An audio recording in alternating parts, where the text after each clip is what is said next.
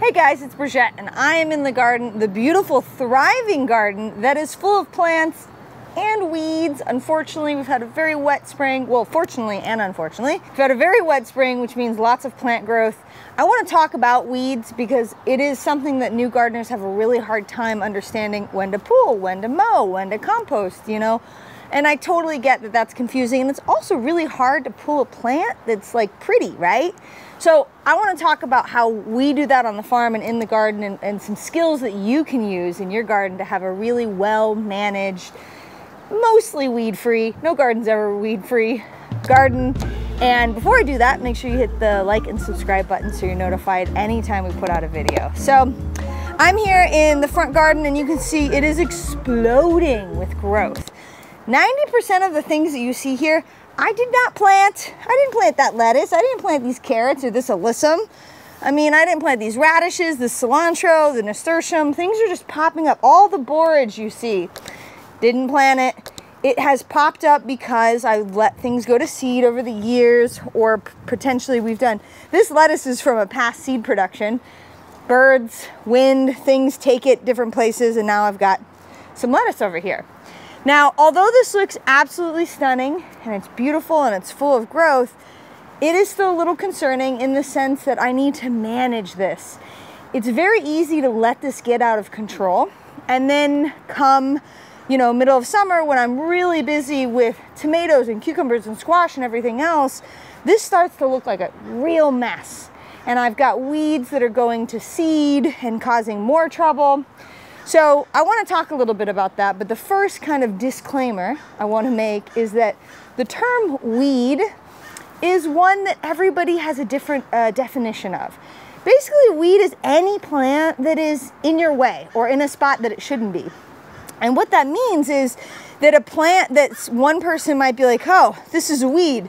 Well, it's actually great for pollinators. There's a lot of other benefits to it. You know, maybe it's edible. So what I say is a weed is not necessarily what you think is a weed, or vice versa. But I am going to tell you some of the thought processes around when I decide whether or not something might have to get pulled. So number one, particularly in a vegetable garden, if something is getting overcrowded, that's a weed. I need to pull it out. And it could even be just like, you know, squash plants that are too close together. And I'll actually give you an example. So like, this is a beautiful hollyhock, okay? And this is just popped up.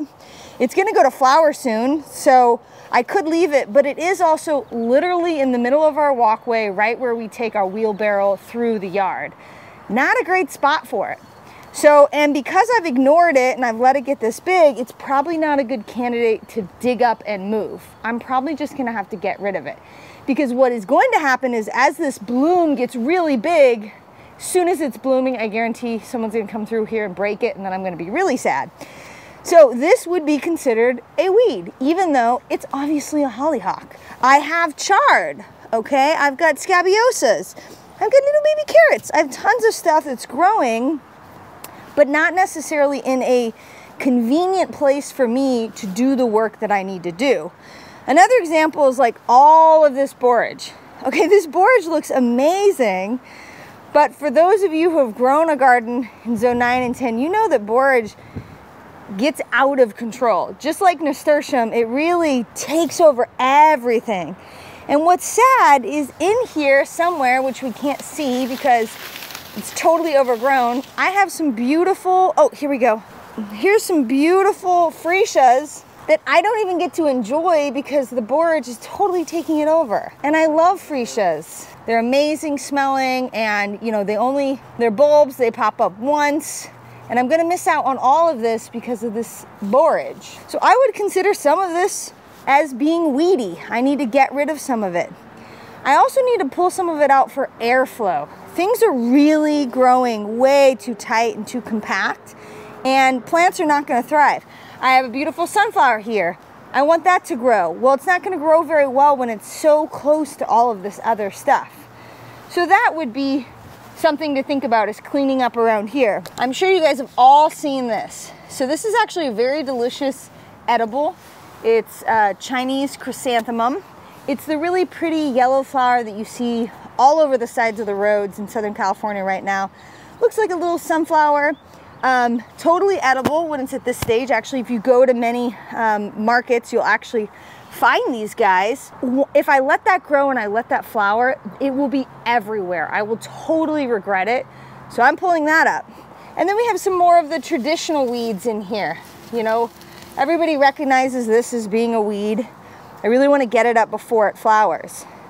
I've got squash because I cleaned squash seed over here.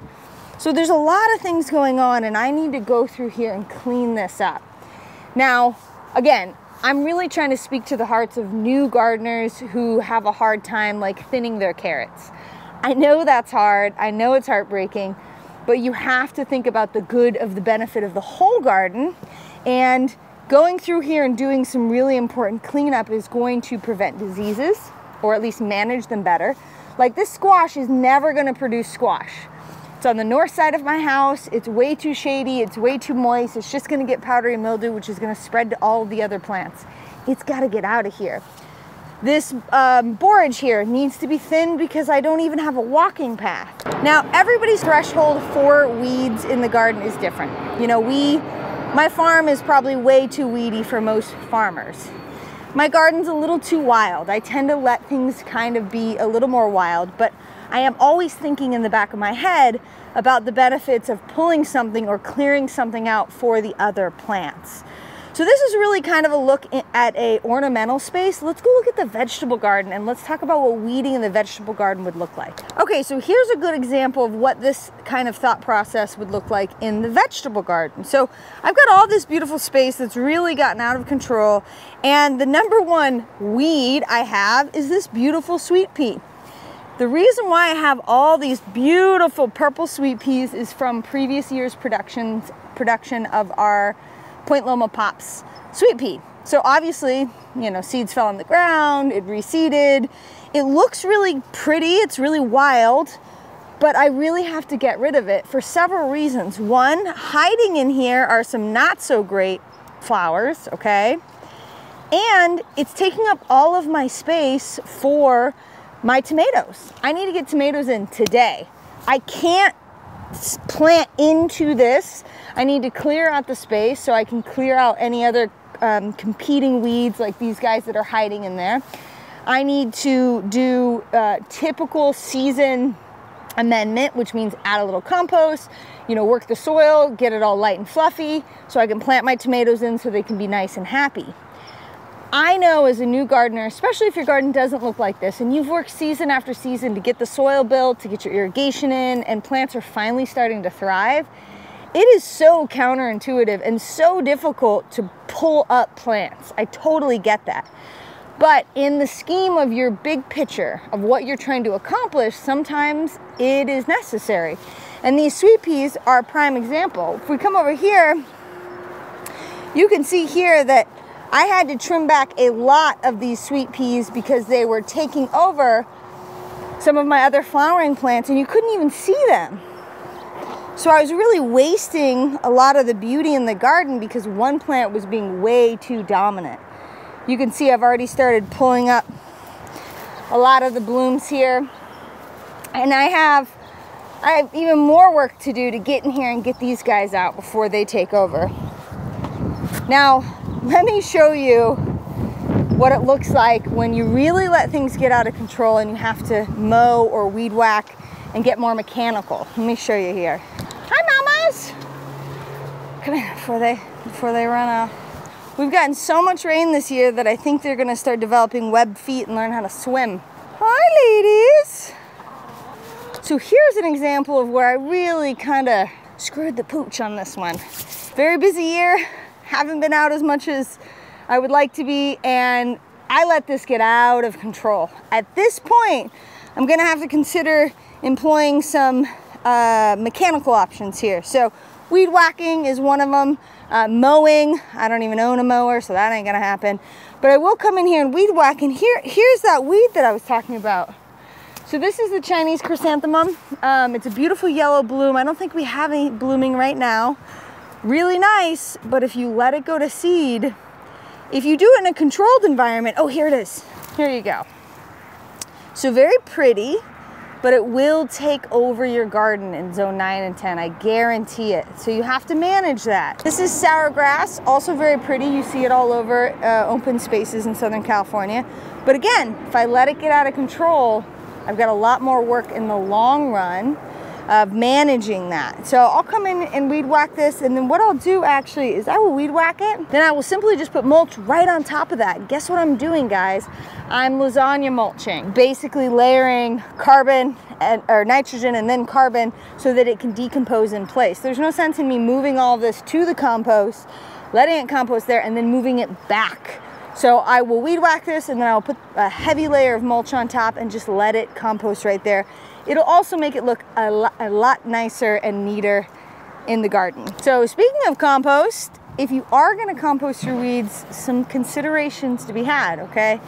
I would not compost something that's full of seeds. You're only introducing those seeds into your compost, which will lie dormant until they are under the right circumstances to germinate. So you really wanna kind of pay attention to that. Everybody's threshold for what they put in their compost is different, okay? Now, I know that our compost gets hot enough and we leave it long enough that I can be a little less careful about what weeds I put in there, because over time they're gonna break down. If you don't have a really hot compost, or you use your compost really quickly, then I would really scrutinize what goes in it, because it could sit there and then you're just gonna put it back into the garden where it's going to seed, or the seeds are going to germinate and you're going to have more weeds to deal with. Okay, so one final thing to really think about, especially those of you who are growing on a farm setting, row crops or row gardening where things are really organized. Obviously, this area doesn't look like that. But you want to get your weeds when they're at the thread stage, okay? That's really important. You're going to hear that term if you look up any weeding videos, especially on the farm. And basically what it means is you want to get the weeds when their roots are basically like the size of a thread. And the reason being is it's very easy to pull these guys up with the hoe. You can do light cultivation and get them so that when you pull them up, this guy's not going to survive, okay? Now, in contrast to that, if you wait till things get big, like this guy, it takes a lot more work to get him out. It's also harder for him to compost in the ground. And the other thing too is when you let them get this big, they've already really sucked a lot of water and nutrients out of the ground, which you don't want. You want to get them when they're little so that it's a lot easier. So that term is called thread stage. And here's an example. This guy here, that is the Chinese chrysanthemum that's everywhere. So if I get it out at this stage, it's a lot less work for me than if I wait and let it get big, bloom, go to seed. I've got a whole bunch of new problems on my hand.